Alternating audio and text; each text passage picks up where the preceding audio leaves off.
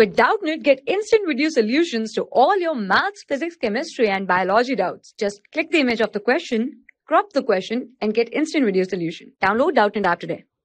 Hello students, our question is discuss the effect of temperature on the rate of a reaction.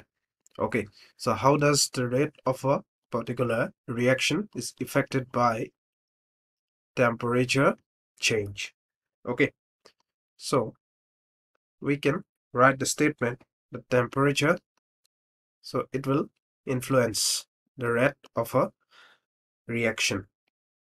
Okay, so it will always affect the rate of a chemical reaction. Okay, so as the temperature increases, the rate of a reaction will also increases. Okay, so we can say that rate of a reaction is directly proportional to temperature. Okay, so if we consider an example here, so if we take a metal, okay, the time taken to melt a metal, okay, melt a metal will be much higher.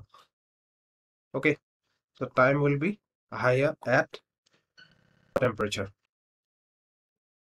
Okay, and the time will be lower at higher temperature. Okay, at higher temperature conditions. Okay, it is clearly we can say that the rate of a reaction is directly proportional to temperature. For class 6 to 12, IIT JEE and NEET level. Trusted by more than 5 crore students. Download Doubtnut app today.